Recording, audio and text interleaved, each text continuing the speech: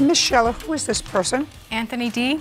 Anthony was your roommate. Yes. And then the three of you, Anthony, you, and Mr. Bates, became roommates. Correct. No. Well, all three of you lived together.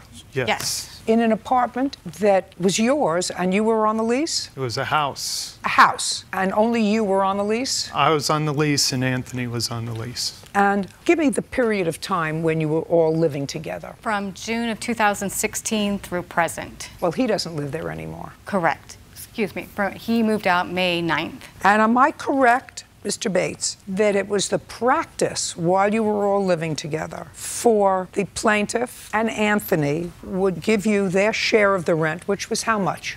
We each paid $606.67. And you would pay the landlord? For the second 2 years, yes, ma'am. The first year, we split the rent between just Anthony and myself. But the last 2 years, it was the three of you. And Anthony and Miss Schiller would each give you either in cash. Did you give it to them in cash or check? Cash. Cash, $606.63. And you would write a check to the landlord, or you would pay the landlord? I would go and get a cashier's check. And pay the landlord Each month? Yes. And then, according to your answer, you ran into some financial difficulty.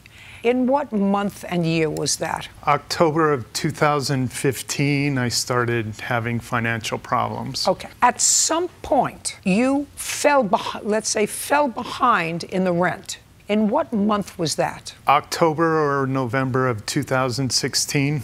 And did that mean, Mr. Bates, that you did not pay the rent at all, let's say starting in November or December? I did not pay for 4 months. 4 months. Okay. Which 4 months? It may have been October, December, March, and April. Okay, so those 4 months. The exact dates, I'm not exactly sure. It could have been 5 months. Possibly, yes. How many months was it, Ms. Schiller? 5. Okay, great. She has the documentation that it's 5 months. Okay.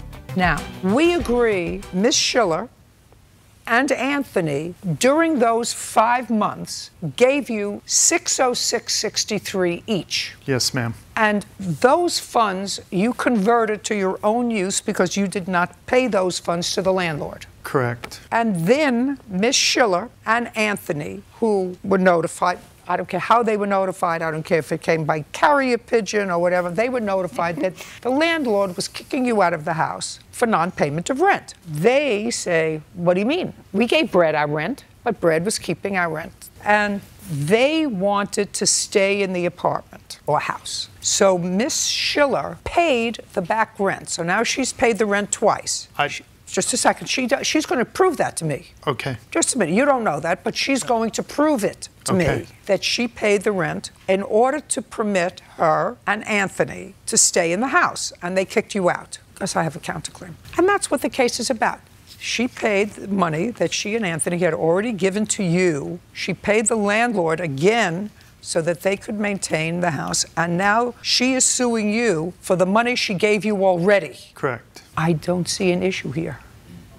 Maybe I'm wrong. Maybe you want to tell me what the issue is, because the only thing that you say in your answer is, since Miss Schiller was not on the lease, the landlord could not have come against her for the back rent, and therefore if she chose to pay the back rent that she already paid, that was her choice, and I shouldn't have to give her back the money.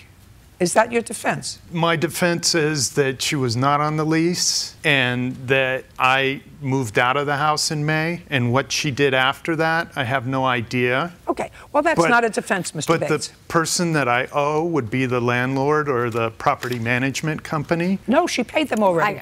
So she steps into their shoes. I don't know that she did. Well, I'm telling you, that's what she's going to prove to me. That she did, in fact, pay in order to remain in the house because you stole her money.